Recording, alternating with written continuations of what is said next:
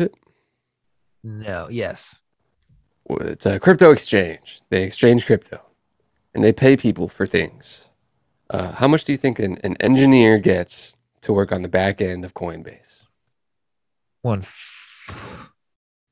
Right. 105. $160,000 for a back end engineer at Coinbase. Whoa. A senior engineering manager gets 260,000. A senior recruiter, which is interesting, gets 155,000. That's what I made this month on my Shopify store selling clown t-shirts. I'm 14. I can't even add that to my bank because I don't have an account yet. I need my mom's permission. Learn how I did it only here on Buy my Disney. course. The money goes straight to my mom's account. I've made $600,000 in 1 month. My course is only $60. I'm What do you think? 13. I have 80 YouTube channels pumping me $1 million a month of passive cash flow. Learn how I did it here. My course is $20 a month.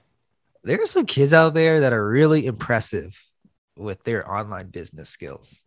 It's true. It's true. It's really fascinating. It's true. Really fascinating. I mean, it's the digital lemonade stand. Yeah, It's people just working for the crazy. It's like lemonade. just like it's like the money some of these youngsters make. Yeah, Like literally like dwarfs what their parents would ever dream of making.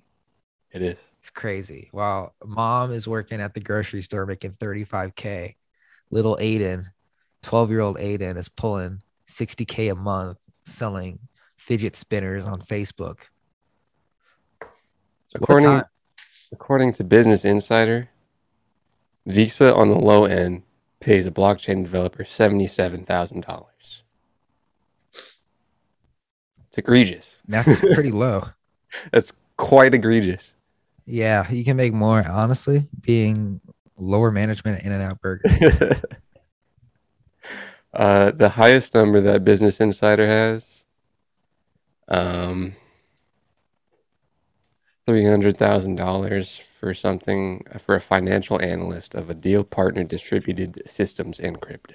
But also, if you're a blockchain startup, how much money do you really have A startup, to like pay like people? You're probably like you could give them some equity. a Like you could startup. I mean, are you VC backed, bro? Because people love pumping into crypto projects right now.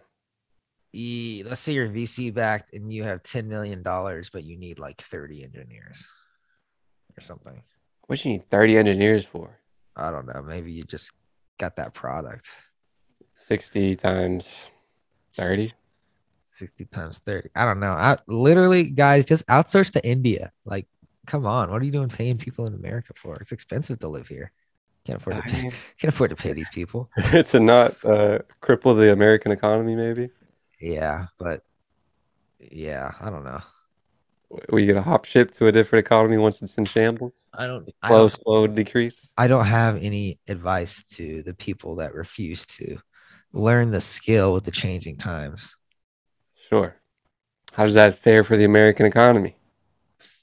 You never know. It could be riddled with abundance. That money, all that money that could be made creating products for cheap could be like used elsewhere in society.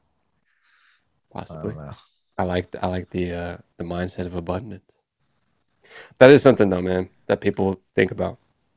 If you're, I mean, I guess Apple's done it obviously, but if people are making small businesses or even just products, um, does it go back into American economy, Hmm. or is the Well, world just getting more and more global? And how does that fare for countries that have made surpluses via moats? here's an okay example. Okay, I love okay examples. I was doing some research on animation. Yeah, So animation, all the pre-production takes place in America. The writing, the storyboarding, the art, the coloring, all that stuff takes place in America, and then they send all those files usually to Korea or some other Asian country where they fill in all the frames. Usually it's like in America they'll do like one every 12 or one every 24 frames. So in Asia, they're filling in everything else, and it takes like 6 months because you need like a team of a lot of people to do like a 30-minute episode of a show. And it's really expensive to pay people in Los Angeles. So since the 60s, they've been doing it that way. So in return, you're producing a show for cheap. And if the show is like really popular, like I don't know, if you make The Simpsons or Family Guy or Rick and Morty or SpongeBob or something, that in return can create jobs because people are spending money on SpongeBob merchandise. People are watching the show, and the show is like bringing in advertising, and that's like creating abundance for other businesses. You know, kind of like a ripple effect. It's kind of Sure. like a splash. I'm not sure how expensive it would be to pay all those people to be in America, but I'm sure it'd be quite expensive. I'm sure networks are would could only afford to make like 2 or 3 shows as opposed to like 12 at a time. Sense. Did you watch a documentary or something? What's your source? I just watched a new show on Netflix, and I was like, Nice, it sparked my shit in animation again. I was like, okay, let me nice, watch some shows on YouTube. nice, nice, nice. There's some shit on YouTube, but yeah. The history of animation. Yeah. And that also creates more competition in America because the very few animation jobs that there are, you're only going to get the best animators. So That's kind of what I was saying about open sourceness making competitive even more competitiveness even more competitive. If everything's global, everything's collaborative, and less nations just kind of working inside of nations like China did in whatever years they did that until they expanded globally. Then do you create more competition? Probably. I don't know. Let's see. Let's see. Any other headlines? Any other things you're thinking of? I have.